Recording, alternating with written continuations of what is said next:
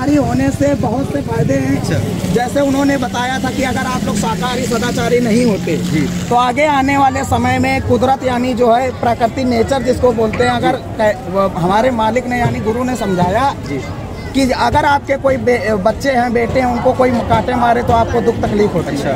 तो ये नेचर है, तो इस नेचर का जो कुल मालिक है तो वो भी नाराज होता है अगर उसकी बनाई खिलकत को हम बिगाड़ते हैं। तो उन्होंने कहा था कि अगर आप लोग नहीं मानोगे तो लाइलाज बीमारियां हैं। लाइलाज बीमारियां, जिन रोग ऐसे असाध्य रोग होंगे कि डॉक्टर दूर से ही देखकर मना कर दे। लेकिन डॉक्टर लोग तो बोलते हैं कि जो मांस होते हैं, जैसे मछलियां हो गई, ऐसा होगा, इसमें जो प्रोटीन्स पाए जाते हैं उनको वो डॉक्टर लोग खुद ही प्रमोट करते हैं। अभी जब कोरोना का प्रभाव हुआ था, जो अभी महामारी चली थी कोविड-19 की, तो जब सर्वे हुआ तो 90% जो डॉक्टर लोग हैं, अमेरिका में भी जैसे शोध हुआ इसका, तो अमर उजाला के पेपर में भी छप के आया था कि शाकाहार का भोजन देने से इससे काफी बदलाव हो रहा है। और हमारे गुरु जो परम संत बाबा जाigurudev जी महाराज, सतगुरु जाigurudev जी महाराज हैं, उनकी अथक मेहनत प्रयास ला रही है 60 करोड़ की संगत पूरे भारत में और विश्व में अन्य देशों में भी लोग जुड़ रहे हैं, शाकाहार का पालन कर रहे हैं और शाकाहार से काफी लोगों का सुधार हो रहा है। शाकाहार से काफी लोगों का सुधार हो रहा है। घर परिवार जैसे एक नशा होता है, तो नशे में ऐसा होता है कि घर की इज्जत मान मर्यादा सब कुछ चली जाती है, रुपया पैसा सब बर्बाद हो जाता है। और गुरु के शरण में जाने से लोग संदेश को सुनने से प्रभावित होते हैं, शाकाहार का शपथ लेते हैं कि हम शाकाहारी रहेंगे, नशा मांस का सेवन नहीं करेंगे। अगर आप ही सोचिए, अगर सब कोई शुद्ध शाकाहारी हो जाएंगे तो वेजिटेबल तो अटेगा नहीं। और जो है, जो जानवर वगैरह हैं, जो मुर्गियां हैं या अंडे जो देती हैं, या और भी जो चीज़ें हैं, मछलियां हैं, ये सब ज़्यादा मात्रा में बढ़ जाएंगी। प्राकृतिक का संतुलन बढ़ेगा कि नहीं बढ़ेगा? देखिए, उस विषय में तो हम ज़्यादा कुछ नहीं कह सकते, मगर हमारे जो संदेश में गुरु ने हमारे कहा कि उसकी परवाह तुम मत करो। पहले के भी समय में जब जनसंख्या ज़्यादा बढ़ती थी, एक मानव संख्या पे दिया था उन्होंने उदाहरण कि आप मानव को लेकर के बढ़ाते हो कि जनसंख्या बढ़ जाएगी, जनसंख्या बढ़ जाएगी। तो उन्होंने बताया कि जब इंसानों ने यह प्रश्न उठाना भगवान पर शुरू कर दिया कि ये जनसंख्या बढ़ जाएगी तो प्रकृति का संतुलन बिगड़ जाएगा, तो उन्होंने उदाहरण के मात्र में एक ऐसी महामारी सामने खड़ी की कि जब जनसंख्या ज़्यादा बढ़ने लगी तो महामारी में क्या हुआ। यानी वो जिसने ये नियम बनाया है, जनसंख्या का हो या किसी भी चीज़ का हो, उन्होंने जो भी अपना बनाया है तो वो विधान, अपना संविधान सब खुद लागू कर। नहीं, हिस्ट्री में बताया गया जब जो है हम लोगों का विकास हुआ, मानव का विकास हुआ, तो वहाँ पे लोग जो है पहले जो है मांस का ही शुरू किए, अन्न उपजा नहीं पाते थे, क्योंकि हिस्ट्री में लिखा गया है। लोग क्या कहते हैं, लोगों की हम नहीं जानते, मगर हमारे सनातन धर्म का जो ज्ञान कह रहा है, सनातन धर्म साफ साफ कह रहा है कि संत सनातन की जो मर्यादा होती है, सात्विक भोजन, सात्विक भोजन करेंगे तो मन शांत रहेगा। अगर मांसाहारी तामसी भोजन करेंगे तो आपकी दृष्टि भी गलत होगी, मन भी आपका शांत रहेगा, गलत काम करेंगे। और सबसे बड़ी बात तो कहना चाहते हैं कि अगर वास्तविक में राम राज्य लाना चाहते हैं तो राजनेताओं के ये कोरे भाषण से राम राज्य नहीं आएगा। जब तक हमारे देश में शराब मांस इस देश से नहीं हटेगी तब तक कोई राम राज्य नहीं आएगा। नहीं, जैसे कि प्राकृतिक का संतुलन, जैसे बकरियां ज्यादा हो जाएंगी, जब आदमी खाएंगे नहीं तो और भी चीजें जो लोग खा रहे हैं उनके लिए जो नहीं खाएंगे, अगर मान लीजिए सब शाकाहारी हो जाते हैं तो प्राकृतिक का असंतुलन बिगड़ेगा नहीं, बकरियां ज्यादा हो जाएंगी, देखिए सब्जियां बोएंगे, लोग खा जाएंगी तो क्या होगा। प्रभु ने हमारे लिए इतने भोजन बनाए हुए हैं जिसका कोई जवाब नहीं। तरह तरह के भोजन है, नाना प्रकार के हैं, इतने प्रकार की मेवा है कि अगर हम उनको गिनना शुरू कर देंगे तो हो सकता है गिनती कम पड़ जाए।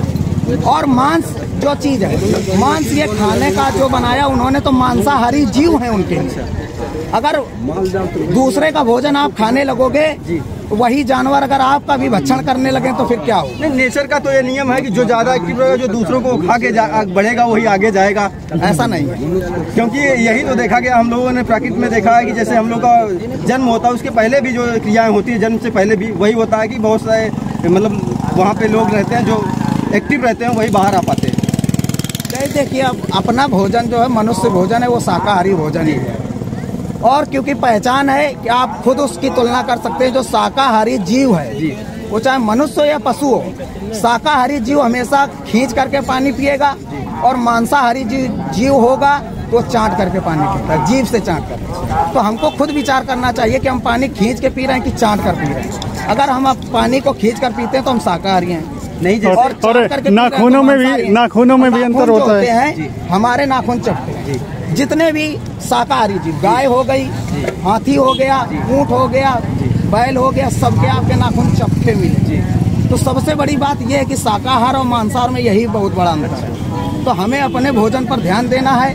अगर हम शाकाहारी रहेंगे तो हमारे मालिक ने साफ साफ बता रखा, इशारा है जी, बाबा जी की अर्जी है, आगे आपकी मर्जी है। उन्होंने कहा अगर नहीं मानोगे तो ऐसी लाइलाज बीमारियां आएंगी कि 1 रुपए की जो दवा पहले मिलती थी उससे इलाज हो जाता था, आज वो दवा लाखों रुपए में बिक रही है मगर कोई भी इलाज नहीं हो रहा है। नहीं, अगर आप नहीं मानेंगे, हमारा तो सबसे पूरे भारत में विश्व से कहना है कि यदि आप लोग शाकाहारी हो जाएंगे तो आगे आने वाले समय में रक्षा मदद होगी प्रभु राम के दरबार से, गुरु के दरबार से नहीं। और यदि शाकाहारी नहीं होंगे तो संतुलन बिगड़ेगा ही बिगड़ेगा, तो कुदरत अपना काम करेगी। जो हिस्ट्री में लिखा गया है, जैसे कि हिस्ट्री में बताया गया था जब हम लोग का विकास हुआ था, उस समय जब आग की खोज नहीं हुई थी, उसके पहले हम लोग जो है मार कर कच्चा मांस खाते थे। भैया देखो, क्या हिस्ट्री जो है, हिस्ट्री को इंसानों ने लिखा है, भगवान ने नहीं लिखा। तो नहीं तो कर तो रहे थे इंसान ही ना, वो तो जो मांस क्या कहते हैं, हिस्ट्री को आप अब एक उदाहरण देते हैं जी। इतना बड़ा माघ मेला लगा हुआ है, यहाँ पर खोजी जाए तो 10 प्रकार की भगवत गीता मिलेगी, 10 प्रकार। और सब भगवत गीता देखेंगे तो सब में उदाहरण अलग अलग मिलेगा, क्योंकि जिसने उसको लिखा तो अपने अपने अनुसार उसका उदाहरण दिया। जिसने गीता लिखा अगर उससे कोई जाकर के पूछ लेता कि गीता की सच्चाई क्या है जी, तो आज इधर उधर भटकने की जरूरत ना पड़ती है। लेकिन जो है, जैसे जो लोग खा रहे हैं उन्हें खाने दिया जाए, जो नहीं खा रहे हैं, जो अवेयर हो रहे हो, ठीक है, मैं भी नहीं खाता हूँ, शुद्ध शाकाहारी हूँ। लेकिन ये बात है कि जो है लोग जो नहीं खाएंगे तो क्या होगा, जो है कुछ असंतुलन तो बिगड़ेगा ही जरूर, क्योंकि हम लोगों का नेचर ही ऐसा है कि जो है संतुलित रहना है। देखिए, जो लोग खाएंगे तो आगे का समय इतना खराब है कि कुदरत अपने आप सफाया करेगी ही करेगी, क्योंकि संत वचन पलटे नहीं, पलट जाए ब्रह्मांड जी। संत के वचन कभी झूठे नहीं होंगे। और जो लोग नहीं खाते हैं उनके लिए सबसे बड़ा संदेश है कि वो अपने अपने घर पर प्रभु परमात्मा की पूजा इबादत करें, उनकी रक्षा मदद प्रभु श्री राम के दरबार से होगी। यही हमारे गुरु का आदेश है। हमारे गुरु ने ये कभी नहीं कहा कि तुम आ करके मेरा चेला बनो कि मुझे गुरु बनाओ। उन्होंने कहा अपने अपने घर पर रह करके, अपने अपने घर पर रह, जिस प्रभु को मानते हो उन्हीं के पूजा पाठ करो, उन्हीं से विनती प्रार्थना करो कि हमको ऐसी सद्बुद्धि दो कि किसी का बुरा ना करें और हमारे द्वारा कोई भी गलत काम ना हो। हमारे गुरु का संदेश यही है। चलिए, थैंक यू। सद्गुरु जय। दोस्तों, वीडियो कैसी लगी है? वीडियो में अगर कुछ भी आप सीख रहे हो, अगर आप भी मांसाहारी हैं, अगर आप इन भैया से प्रेरित हुए हो तो मांस खाना चाहते हैं या नहीं खाना चाहते हैं, वो कमेंट बॉक्स में जरूर कमेंट करिएगा। बाकी ये वीडियो कैसा लगा आप लोग ज़्यादा से ज़्यादा शेयर कीजिए, ज़्यादा से ज़्यादा लोगों को अवेयर कीजिए कि मांस मदिरा कम यूज करें। बाकी आपकी क्या राय है, आप लोग जो इच्छा हो सो कर सकते हैं। जय हिंद।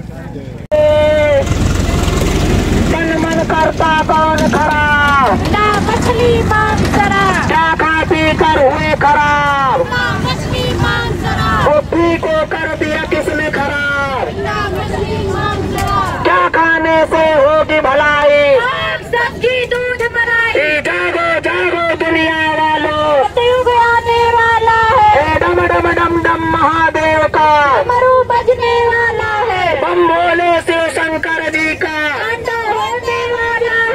सतगुरु जय गुरुदेव जी का कहना है, शाकाहारी रहना है। सतगुरु जय गुरुदेव जी की अर्जी है, आगे आपकी मर्जी है। शाकाहारी हो जाओगे, बीमारी से बच जाओगे। कुदरत है नाराज खड़ी, आगे तबाही बड़ी बड़ी। कुदरत है नाराज खड़ी, आगे तबाही बड़ी बड़ी।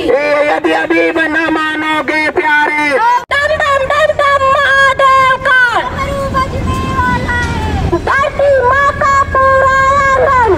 से पट जाएगा।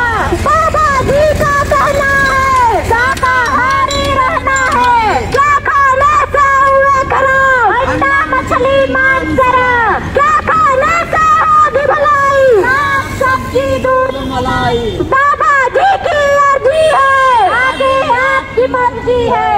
तन मन करता कौन खराब, अंडा मछली मांस शराब, क्या खाने से होगी भलाई, सब्जी दूध मलाई